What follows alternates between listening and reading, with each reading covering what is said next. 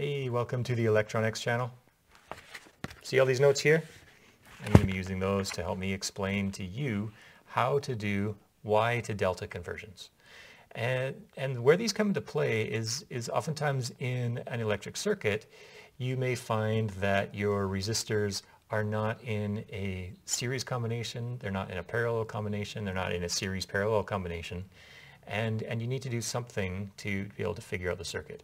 Now you can always use the mesh analysis or nodal analysis to figure out all your voltages and currents, but those are often a little bit complicated and there's some system of linear equations that you need to solve.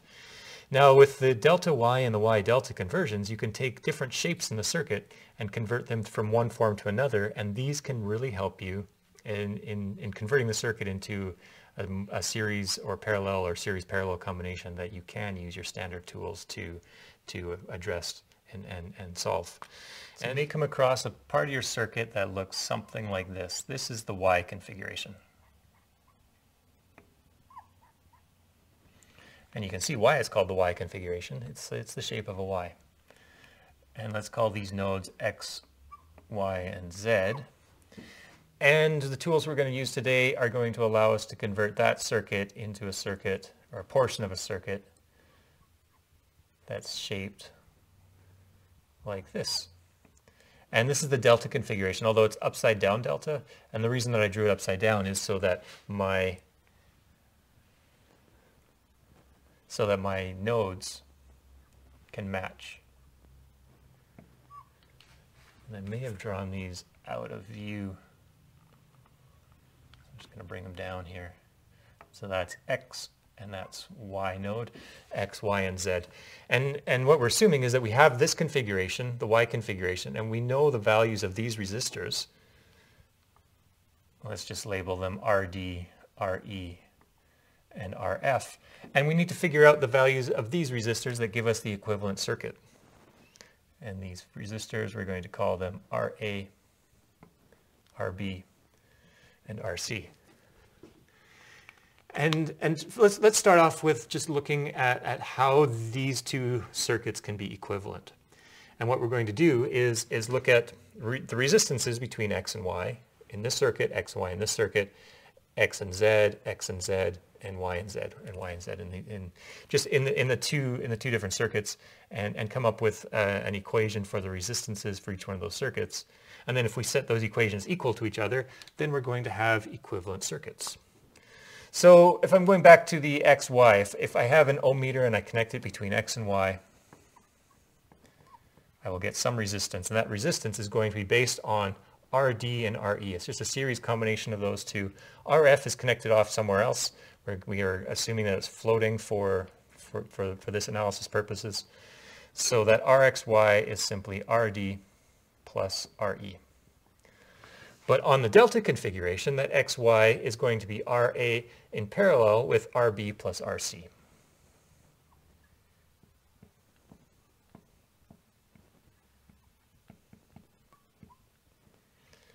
And in order for these two circuits to be equivalent, those two values need to be equal. We also need the XZ resistances to be equal.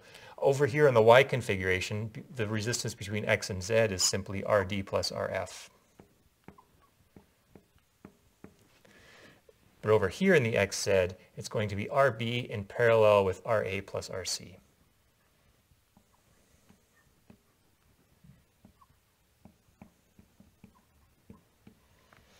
And then finally,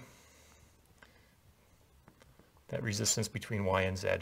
In the Y configuration, it's just RE plus RF. And in the delta configuration, it's RC in parallel to RA plus RB.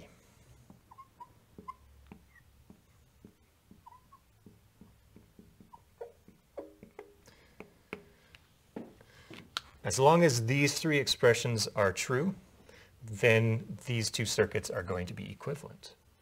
And remember, we're starting with this circuit, so we know those three values, but we don't know these three values. So there's three values here that we need to figure out. And look at that, we've got three equations. Three unknowns here, three equations relating those unknowns to the values that we do know. And so what this means is if we solve the system of equations, we can come up with an equation for RA, an equation for RB, and an equation for RC. Now I'm going to cheat a little bit, and I'm not going to start from scratch. I'm going to start from where I was with my delta to Y conversion video, and you can check out the link either here or here. I don't know actually where it's going to show up.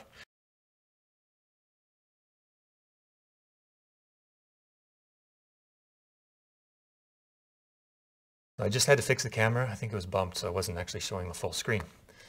Okay, so from that video,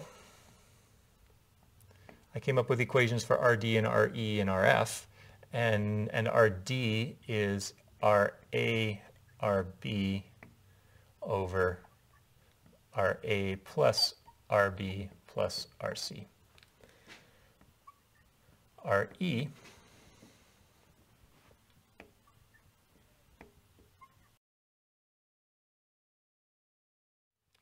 so those are my three equations from the delta to Y conversions. Now what I want to do is figure out expressions for RA in terms of RD, E, and F, for RB in terms of RD, E, and F, and RC for in terms of RD, E, and F. And there's, you'll have to bear with me, there's a fair amount of algebra that I'm going to go through, but in the end, hopefully it'll all be worth it when you get equations for your RA, RB, and RC. Okay, to start off with, you can see we have a common denominator for each one of these. And if I rearrange each one of these three individual equations in terms of RA plus RB plus RC, I can see that that expression is equal to RA RB over RD. And it's also equal to RA RC over RE. And it's also equal to RB RC over RF.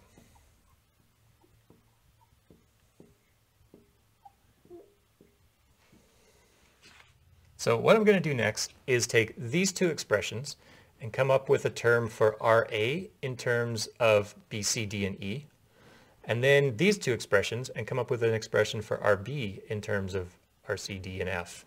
I'm going to plug those back into here for the RAs and RBs here, do a bunch more algebra to come up with an expression for RC that will only be in terms of RD, RE, and RF. And then that will give me the first piece of the puzzle for doing this Y to delta configuration. Okay, so we have RA RB over RD is equal to RA RC over RE. I'm going to solve for RB. So I get RB is equal to RA RC over RE times RD over RA. Those RAs cancel, and we have an expression for RB that's simply in terms of RC, RD, and RE. And then similarly, I'll take those two expressions and solve for RB. Actually, I'm going to solve for RA. RA now is equal to RB, RC over RF times, bring RD over there, bring this RA down, or this RB down here. Those RBs cancel, and we have RA is equal to RC, RD over RF. So now I have an RB in terms of CD and E and an RA in terms of CD and F. And so if I take those and I put them into this expression, then I'll have an expression with just C, D, E, and F, and I can solve for C, and then I'll have that first step.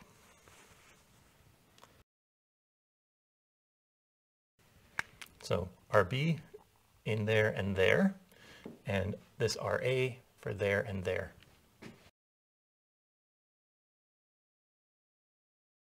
Next step, I'm going to multiply these two together, but then I'm also going to take out the RC from these terms. So I get RC squared RD squared over RE, RF, all over RC,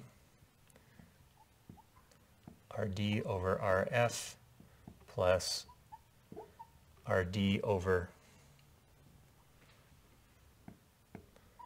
RE plus 1.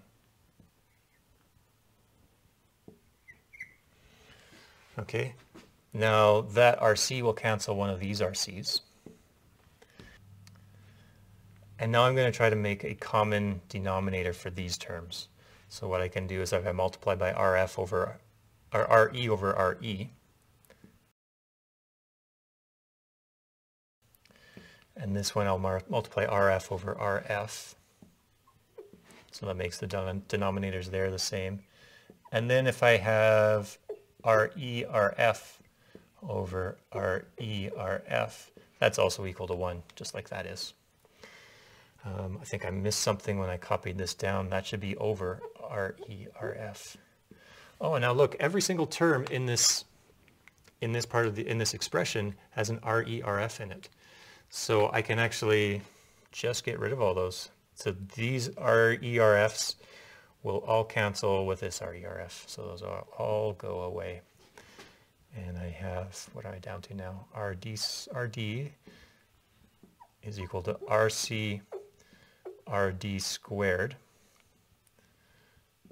using lowercase, over RD RE plus RD RF plus RE RF. Now I am trying to solve for RC. So I want to isolate RC. So I isolate RC. Then what I'm going to get is if I divide by RD squared on both sides of the equation, I'll get rid of that and I'll have 1 over RD on this side. So I'll have 1 RD left over for the denominator. And then these will all go to the numerator. So I've got RD RE plus RD RF plus RE RF. And that's my equation for RC. I mean, it was a lot of algebra, but I got there. And that's just one of the pieces. I would need to go through the same thing for RA and RB. I'm not going to do that in this video. It's pretty much the exact same type of thing, exact same steps, just with slightly different, well, a different result. But I will write out what those results are right now.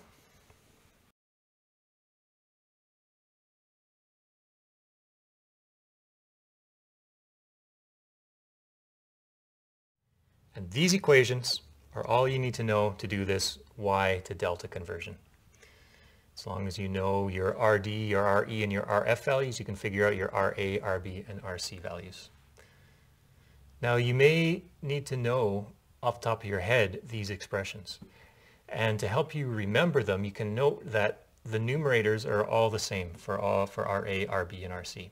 It's the denominator that's different. And the way that you can remember which denominator to use or which of RE, RF, and RD to use, take a look at what it is you're trying to figure out. So look at RA. What is the node that's across from RA in the delta configuration? In this case, it's Z. Now, if we go over to the Z in the Y configuration, we can see that RF is the resistor that's connected to Z. And it's RF that we use in the denominator. You can look at the same thing for RE, for RB. RB is here, Y is the node that's across from it, RE is what's connected to Y. And we can do that same thing for RC to see that RD is what's in the numerator. So if you just remember that rule, you don't have to remember whether it's RF, RE, or RD that's in the denominator. So now go forth and do your Y to delta conversions like the electrical wizards that you are. Thanks so much for watching. I'll see you in the next video.